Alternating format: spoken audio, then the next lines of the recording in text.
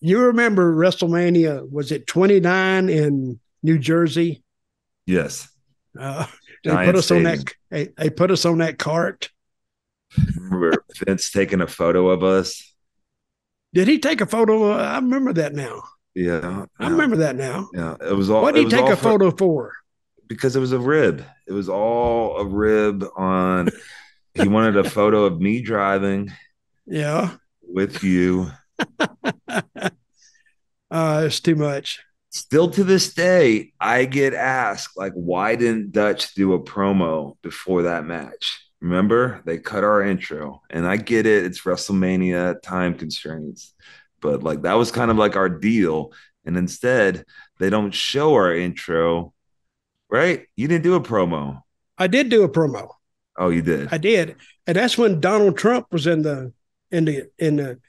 He was a guest in the guest boxes up there in the stadium. Yep. Oh yeah, I did it. I did a No, long one actually. he was ringside. He sat behind my Was he? wife. Yeah, my wife got a picture with him. I didn't know that. I'm so blind. I don't see nothing anyway. Yeah, So I'll tell this story. Jack, after the match, you got beat again. We're going back. I swear I'm tough. People saying, "Yeah, Dutch, Jack." Yeah, and I said, "Hey, fuck you guys." Like we were in the middle.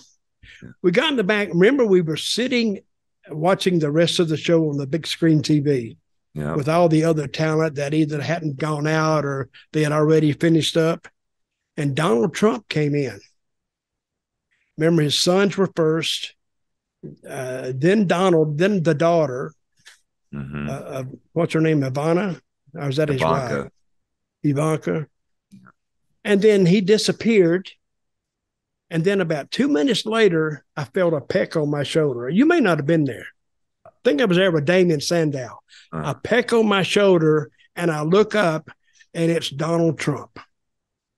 And he said, I loved it. I loved it. Tremendous. He says everything twice.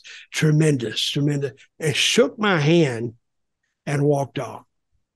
That was the most surreal thing I have ever done or ever happened to me in my life was Donald Trump. He was in the arena that night and coming back and actually shaking my hand because he heard that interview.